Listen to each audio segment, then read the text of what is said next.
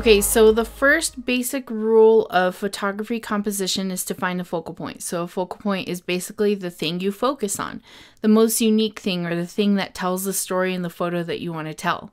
This photo is not bad in terms of lighting and technique, but there's no focal point. There's nothing for us to focus on. There's nothing that makes this interesting or helps us to remember this.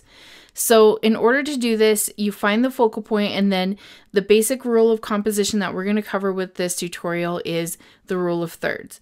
So the rule of thirds helps us to make it an interesting focal point, or to use 1/3 versus 2/3 in your photo to make a dynamic, interesting image. So the first thing we're going to talk about is the focal point and making it in an interesting way. So over here we have this photo, and whereas the last photo didn't have a focal point, this clearly does have a focal point, and it has nothing else to really distract from it. The stars are a great backdrop for this, but it's clear from the lighting and the composition that this is the focal point. Now, usually an amateur photographer will just put something smack dab in the middle. So this guy right here, if I were to use my crop tool and click on it, this is what we call the rule of thirds. So as you can see, the focal point is right in the middle of the image. And this rule of thirds is made up of a grid of 3 rows and 3 columns, and the focal point indices that we're going to talk about right now are this, and finally this. It's always going to be a more dynamic image if you can actually put that focal point where these crosshairs meet. So I'm going to go ahead and get out of this and undo my crop. This was the original image, and when I click on this now, you can see that this focal point is now near this. It's not smack dab in the middle. That gives us a ton of room to really frame this focal point, so it's a lot more interesting than putting it smack dab in the middle. So let's look at this with a couple of different photos. In this one, we just have a basic kitchen photo, but all of a sudden you see that this darker, heavier oven setup is right on this focal point, which helps to anchor this image. If we come over here, we see the same thing with a photographer. You have all of this in the blurry background that helps to frame her, so we're focusing on her and what is her story, and she's not smack dab in the middle, which would be super boring. Then we come over here and we see that the light is framing this bike and it's at a nice angle, and again, it's not smack dab in the middle. So hopefully you're seeing with all of these that it's using these different intersections of the rule of thirds grid in order to make more unique and interesting images. So beyond using the rule of thirds for putting your focal point on one of those 4 intersections to make it a little bit more interesting, the rule of thirds has another use. Okay, so we just talked about the focal point, and in this one we're going to talk about using the rule of thirds to create an interesting composition. So in this picture we have a focal point, but weirdly enough the whole thing is the focal point. The scenery is the focal point. And it's a good photo, it's well lit. So I'm not saying it's bad, but it could be better using this composition rule of thirds. So if I click on this, what the rule of thirds is now let's ignore the 4 interstices that we talked about earlier. That's when you really have one focal point that you need to focus on. And this time we're going to focus on a huge portion of the picture. So what the rule of thirds is saying leave 2/3 of the picture. 2/3 of the picture should be like the same thing or the same stuff, and 1/3 of the picture should be unique. So how this usually manifests is like 2 columns versus 1 column, or 2 rows versus 1 row. And with this photo, you can see that we don't see any of that proportionate composition. So let's look at how to do this. Looking back at this original photo, you can see that when I click and we see the rule of thirds, even though it's a little bit at an angle, 1/3 is the tree and 2/3 of the picture are stars. So that really creates this unique space with good focal point and good composition. So if we look back at this photo is a landscape. It's a great photo with a landscape, and what we have is 1/2 sky and 1/2 land. Well, this is making it seem like we need to focus on both, and usually what you want to do is you want to pick what is the most important part of your image.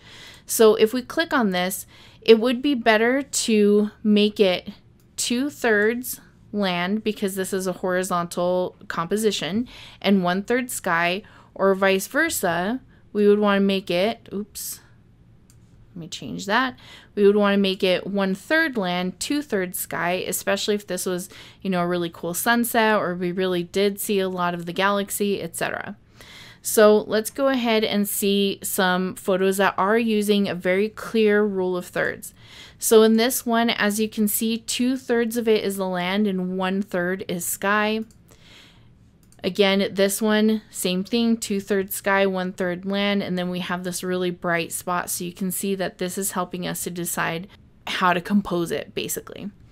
So in this one, it's unique because it's right in the middle. So again, 2/3 of it should be roughly the same. So we see buildings on the left and buildings on the right. They're basically the same. And then we have these leading lines and this open space that creates that 1/3. We also see this in 2/3 of it being buildings, and then this 1/3 is just leading lines.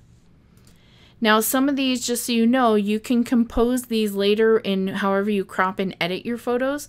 So maybe you took a huge photo of this and you didn't use the rule of thirds, then you can come in and crop it later. So this one is where we use that middle swath or that middle row for the 1/3 that's different and the 1/3 that we want people to focus on. So this one's a little bit more unique because it has, you know, it's not like the sky takes up a big portion. This is the same as up here.